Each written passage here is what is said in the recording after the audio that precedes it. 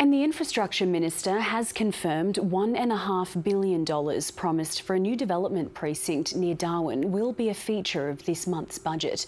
The funding for new infrastructure at Middle Arm briefly dominated the election campaign earlier this year amid speculation it could be used as a defence facility or to compete with the nearby Darwin port, which is leased by a Chinese-owned company.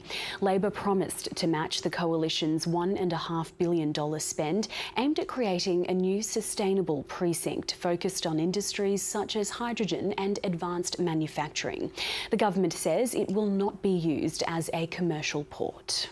This is a really substantial build within the marine precinct, so within Darwin. It's a big economic boost for Darwin. It also includes freight hubs and intermodal hubs around Katherine as well. That's part of this long-term project.